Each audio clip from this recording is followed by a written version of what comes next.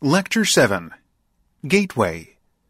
The Greeks' focus on the salient object and its attributes led to their failure to understand the fundamental nature of causality. Aristotle explained that a stone falling through the air is due to the stone having the property of gravity. But of course, a piece of wood tossed into water floats instead of sinking.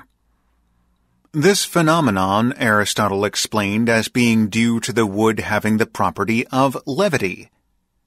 In both cases, the focus is exclusively on the object, with no attention paid to the possibility that some force outside the object might be relevant.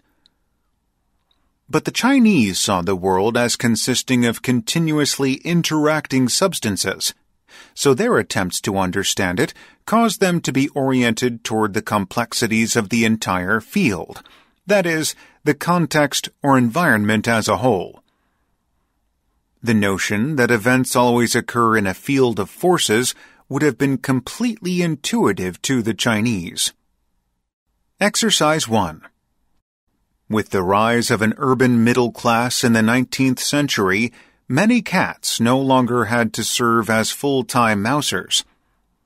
Increasingly, they were kept by the owners who simply liked having them around for their beauty, grace, and the affection they could offer.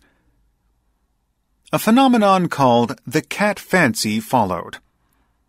The pets of fanciers competed for ribbons at cat shows, and breeders began to refine existing breeds and develop new ones.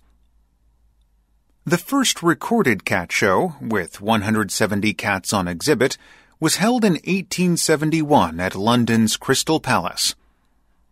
Just 18 years later, more than 3 times as many cats were shown, and 20,000 cat fanciers attended. American cat lovers soon followed suit with a show of their own at New York's Madison Square Garden in 1895. Perhaps not surprisingly, a Maine Coon, a breed of Yankee ancestry, won that first Best in Show award.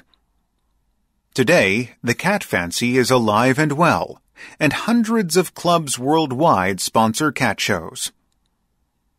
Exercise 2. Every situation, properly perceived, becomes an opportunity. But you have to act on it if you're going to be successful. Distant pastures always look greener than those close at hand, but real opportunities are right where you are. You must take advantage of them when they appear.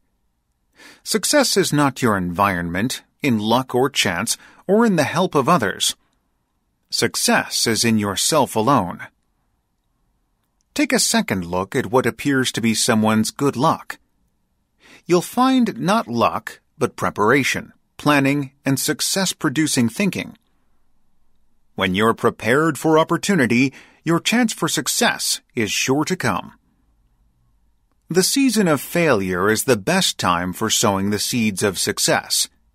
Decide that this year will be your year for success, and prepare for it to happen.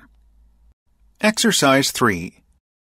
An individual driven by companionship is motivated by the opportunity to get things done as a member of a group.